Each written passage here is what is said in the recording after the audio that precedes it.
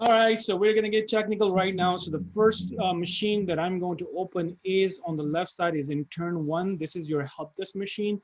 So Okay. we are not gonna do a how to add a computer to a domain or do some basics that we have done like 10 million times now, right? You guys got the job. You guys already know what tools you guys need to use in your company. I am just gonna give you straight ticket, a problem, and you know where to go now. And I'm going to let you know which machine I'm going to be on, so then you can jump on that machine or different type of, tickets. So the first machine I'm going to get in, guys, I'm going to get into the intern machine, which is the help desk, and I'm going to log in for you, so you don't need to worry about the password here. So I log in as help desk. So let's see who have ticket one. Ticket one is James. James, are you ready? Yes, sir. All right, so let's open the ticket first. Ticket one, James, is this machine on the domain or work group? Show us GUI method and a command line, and what is the domain name? Go ahead and connect to this machine, James, and go ahead and show it to us. Okay. All right, for ticket one, we're going to go ahead and verify to see if this computer is on the domain or the work group. So it says right here, we're going to go into the graphical user interface and the command line. So we'll go ahead and start with the GUI.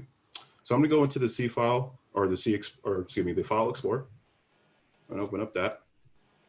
And then I'm going to go to this PC. I'm going to right click and I'm going to go ahead and go to properties.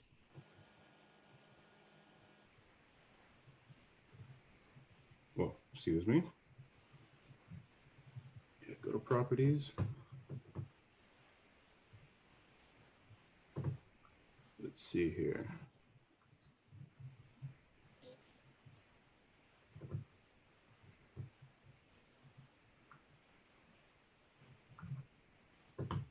Okay, so The right first here. part is to show us the GUI method. He's going in there. He's going saying, let's go to the properties and let's see if he can find it over there.